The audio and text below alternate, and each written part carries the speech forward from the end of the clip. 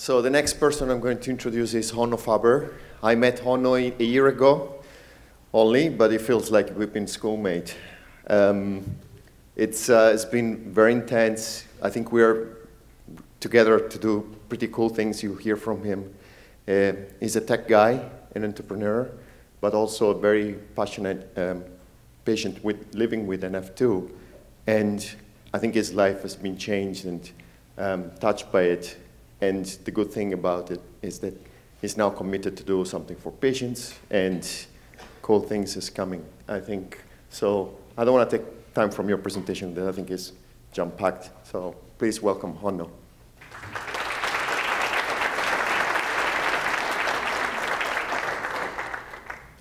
Let's see. Good morning, everybody. Are there many people from the other coast here having trouble waking up? I was one of them. Yeah, delighted to be here.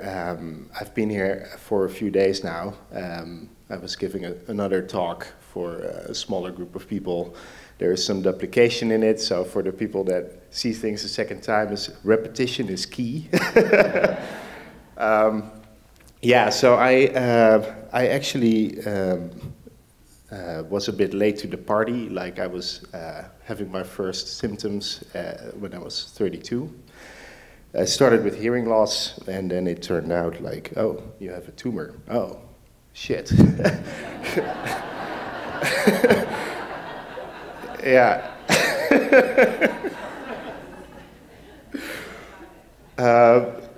And then it turned out I had more.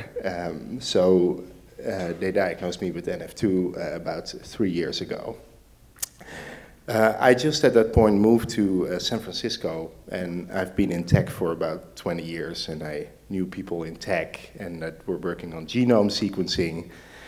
So what do you do? Well, oh, this is, I will come back to that. So you sequence your tumor, right? So that's what I ended up doing. I had a tumor surgery coming up, and had an opportunity to kind of map out the whole genome of the tumor. And all my friends who were in tech, they had the opportunity to analyze it. And we think we found some interesting stuff in there that kind of made me hungry for more. So I came at it like in a very explorative way, like not knowing at all like if it would lead to something interesting, and I honestly still don't know. But just being able to kind of do this on your own, it felt pretty cool. And pretty soon I was talking to some of the researchers, and they started to get interested too. So, you know, working with them on this project, which is kind of now a hobby. Yeah, I wanted to kind of show you this. This is a tile that my mom gave me the day before my surgery, because she thought it was very applicable to me. She recognized this, you know, when I was a little kid. Like, I'm a person, I need problems. Like, otherwise I don't know what to do.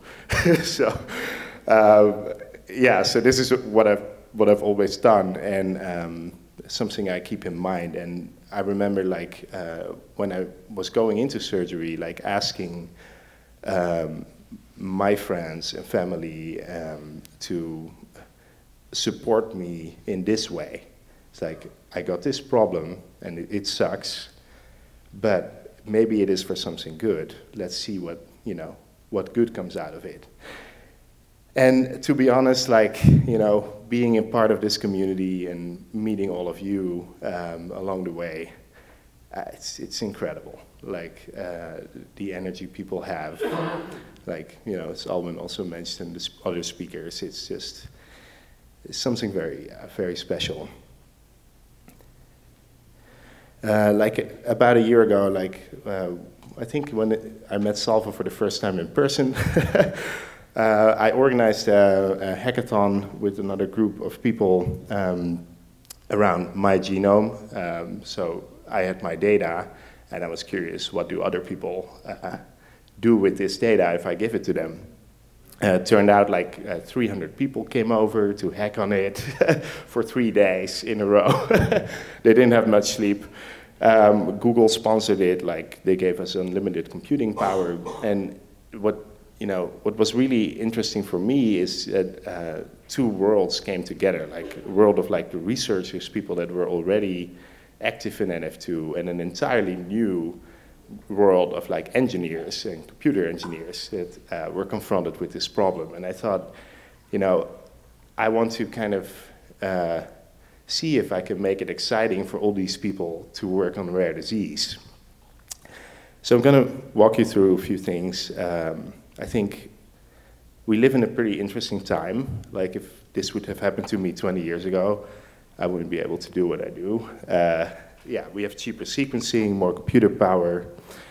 There is new biotech coming up that, part of powerful stuff.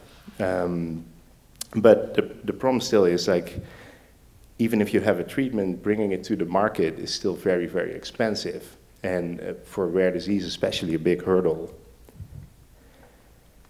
Yeah, there are about like 7,000 rare diseases, and most of them don't have a treatment option, right? The problems, like as everybody says, it's just smaller numbers. Really hard to collect enough data to jumpstart all these programs. Very like roughly drug development, we have like the first phase is discovery and developing the technology. Then it's like second stage is more like proving that it actually works and it's not toxic. And then the third phase is like the commercial phase for the industry, like putting it on the market and keeping like the validation that it still works. So, of course, discovery costs a lot of money already. We all know that because here we are like trying to do something about that. But also we shouldn't forget, like, even if you have something, bringing it to the market is also a very expensive process because hundreds of millions of dollars.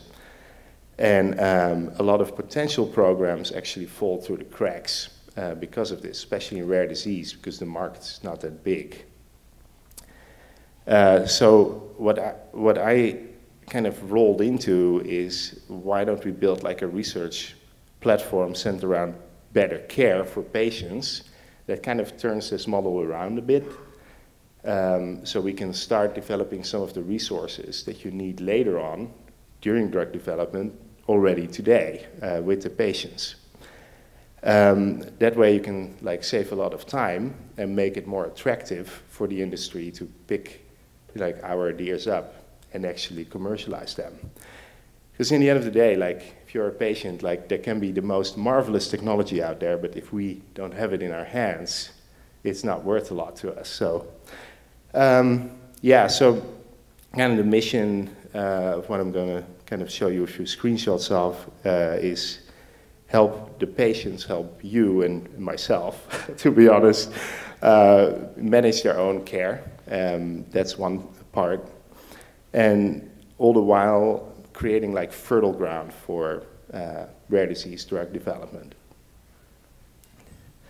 Yeah, just if you haven't read it yet, I recently wrote a small article on the CTS blog about this, so I encourage you to check that out. So yeah, we've built like a site, product where patients can manage their own clinical data related to NF1, NF2, schwannomatosis specifically. So what we do is like we help you get all your data in this secure platform. It's only you control it, and we structure it and generate like a timeline with all the clinically relevant data points on it. You can also, for example, it includes radiology, so you can also, if you want, like see your brain in the browser. This is also useful to, if you bring your data somewhere else, like remotely, you can pretty easily access it. Another thing I'm really excited about is we are developing ways to structure the papers, like deeply structure and get all the data points out of it. This is an example of like hearing test where we kind of index all the numbers out of the data, and we can create like longitudinal hearing reports for the patients. Plus, of course, like put this in a bigger context and see how things correlate to, for example, drugs, or build like natural history studies and resources that you need for the drug development later on. Another thing I'm really excited about is, I mean, by the way, we are working with CTF on this, and I'm really, really grateful about that part. We also have like survey systems in the platform. So it's not only about the clinical data, but also about like being able to do studies, surveys, and create like a modern registry with CTF. I unfortunately cannot demo it because of the technology. Otherwise, I would have given you a live demo, but I'm happy to show you later. Just hit me up. So a few of the key reasons why I think this is important. So we can help the patient to keep all their data together. Like we all know, like sometimes you need to go to another clinic for different reasons, and it's really important to have it all in one place.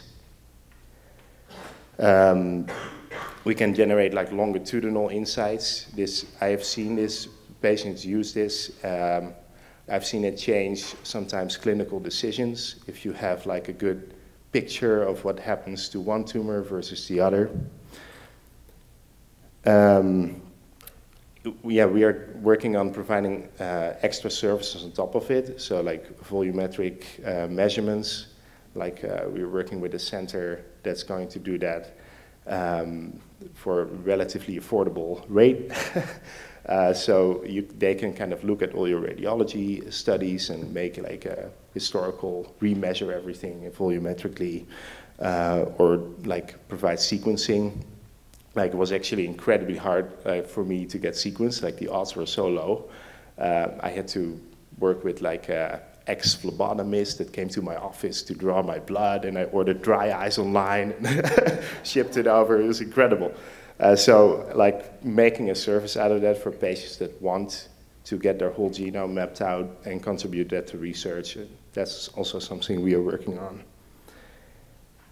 And then of course, like easily sharing your data with a remote doctor or with like a doctor that you already know, that's also part of it. So patients can just send a link to the doctor instead of like piles of CDs and copies of papers. And I think the best part is like together building this resource of like high quality, deeply structured, de-identified data that we can use for research. That's like what we, of course, deeply care about mostly. I've been actually very surprised that this seems to be the first motivation for patients rather than their own care, want to contribute to research. Like, this is remarkable. But yeah, I think combining it is probably the best way to go. Yeah, so another thing I just want to highlight is we are probably all very well connected to the top centers, but 80% of the patients is like either in the middle of the country or seeing a doctor that doesn't see a lot of NF patients. And I think this platform like can also in the future be incredibly useful for the people that are remote and are not connected to one of the top centers yet. And I've seen that multiple times over. Just a word on like privacy security. I'm not sure if you all know what HIPAA means, but I think it's actually our job to explain that. But this is like the primary concern people have, so we want to address that. Like it is not like Facebook. It's not like an online sharing community. It's like something private. Of course, we can de-identify your data and use it for research, but we are going to be extremely transparent about that. So we are going to tell you if a research project is coming up, and if you really don't like it, you can opt out. So we are going to give you a lot of controls. I think this is a really important principle because most importantly is that the patients trust us with their data. So would be really interested to hear from this community, especially because you're so involved, if there are any concerns around this stuff, because I think we're going to be able to explain it. So please let me know and give me feedback. This is the current team. It's actually an expanding team at the moment, but I work with Nancy and Leo on this, and those people don't have an F, but I can tell you they are extremely passionate about this too, and that makes me actually really excited. I'm going to try to pull in as many people as possible to that don't have the disease to work on this. Again, we're just getting started. Like, I'm really excited on the path forward. I'm really excited to work with CTF and all the amazing patients that have so far contributed. You know, hit me up, send me an email, go to the website, sign up, and yeah, please be in touch. And I look forward to working with all of you. Thank you.